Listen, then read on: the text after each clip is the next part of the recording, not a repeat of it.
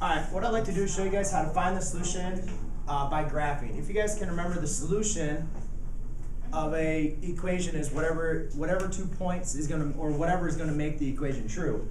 And a solution is also all the points that are going to make up a line. So now when we're given 2 lines, what we need to do to find the solution is where those 2 lines are going to intersect. It's going to mean what point satisfies both of those lines. So when it says to find the solution by graphing, we're going to have to graph them and look and see where their intersection is. So the first point is I need to graph this line, x plus 2y equals 4. Now there's 2 different ways you can solve for this, 2 different ways you can learn how to graph this. You could find the x and y intercepts and plot them, or you could also solve for y, put it in y slope-intercept form, and then graph it from there. And what I'm going to first do is I'll put it in slope-intercept form. So the first thing I want to do is I'm going to want to get everything away from my y. Slope-intercept form is y equals mx plus b. So therefore I need to solve for y. So I'm going to subtract the x, because right now I have an x that's added to my y. Remember, you have to undo all your operations to your variables.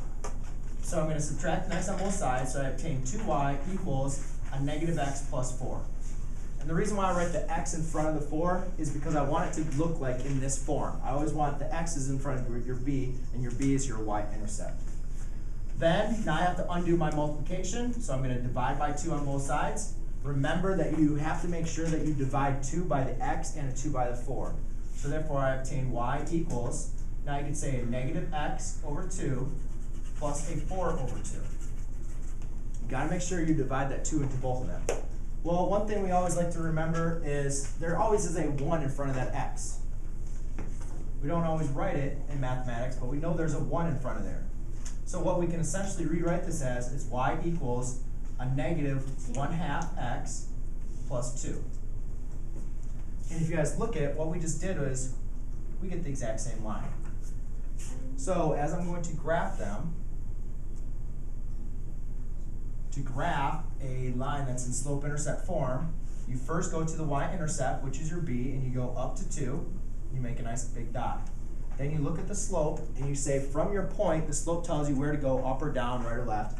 And since it's negative, I'm going to make sure I'm going to be going in this down direction. So I'm going to go down 1 to the right 2. Down 1 to the right 2. That should be a little bit harder. Or you can also go up and to the left, because going to the left is also going to be negative. So I just go and connect my line, and if I was to graph this line, it would be exactly the same. Now, since it's kind of hard to use with markers, but one way I like to kind of describe this is these are exactly the same lines. So they're right on top of each other. And one way I like to think about this is if you had a blue line and then you had a yellow line and you put those 2 lines on top of each other, you would obtain a green line. So you can notice that every single point on those 2 lines are intersecting. So therefore our solution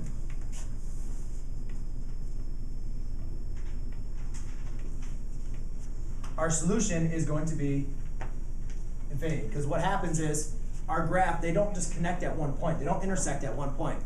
Every single point they intersect. So your solution is going to be infinity. So that's how you find the solution by graphing.